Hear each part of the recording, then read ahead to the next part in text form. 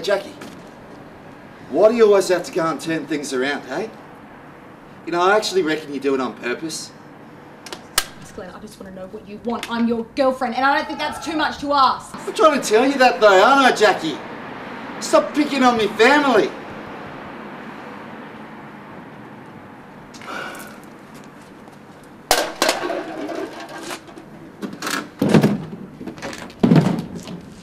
Jesus Christ, we should lay off that stuff for a bit.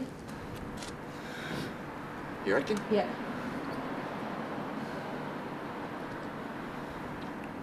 One thing, Glenn, you're getting a beer gun.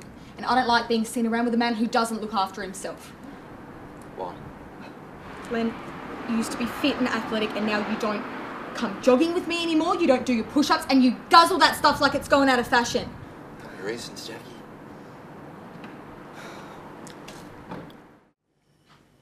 I am not to blame for every little thing that's gone wrong in your lives. I'm a thinker. It's my job to think. Because that's something that I do better than other people.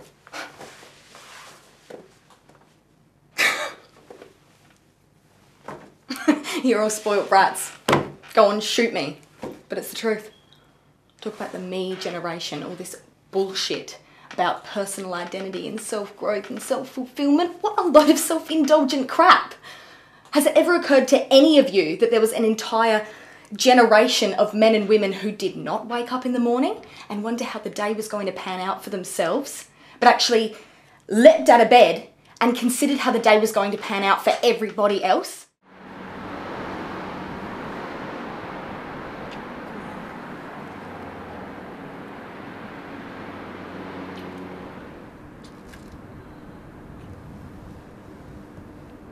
Let's go home, mate. Leave him to it.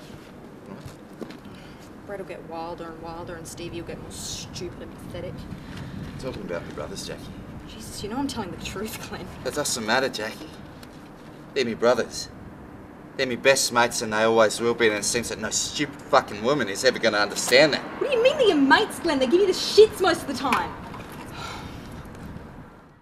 Jesus, you whiners and whingers. What would you have rather that I'd sat back quietly and led a sweet, unrestrained, anonymous life so that your destiny as repressed, stupefied, second-class citizens could go on uninterrupted? Jesus, I know what this is about. I happen to get famous, and now you're trying to use my fame against me because you're not happy with yourselves.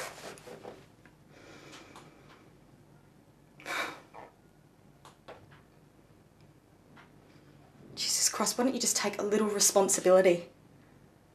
And while you're at it, just show a tiny bit of ordinary gratitude. I've got a problem. I think I'm becoming an ice cream snob.